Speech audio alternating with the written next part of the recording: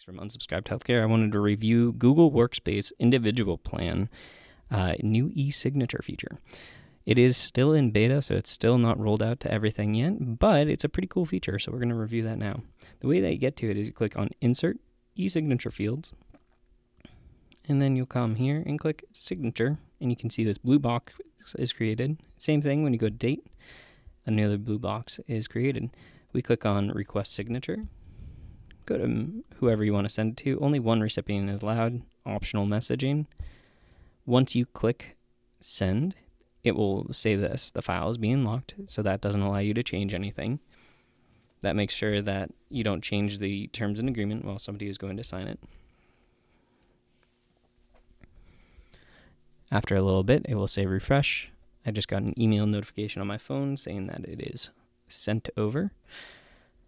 So you click reload,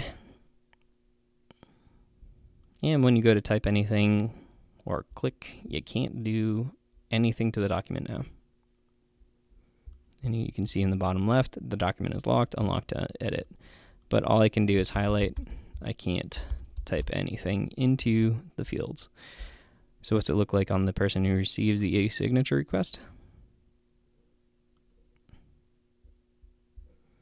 Okay, you'll say new signature required or request. You click on it.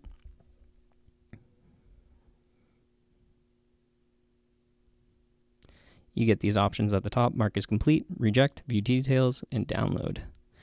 So what we can do is that we can come down here, click on sign, type in your name, and you can see at the bottom it says, by clicking adopt and sign, I agree that the signature above may be used to electronically sign documents through Google Docs. When placing the signature on any document, I agree to be bound by the terms of that document. The date is auto-filled, so you don't need to do that. But then you can mark as complete. Now that that is filled in, this is just the terms of service, letting you know that it's still in beta.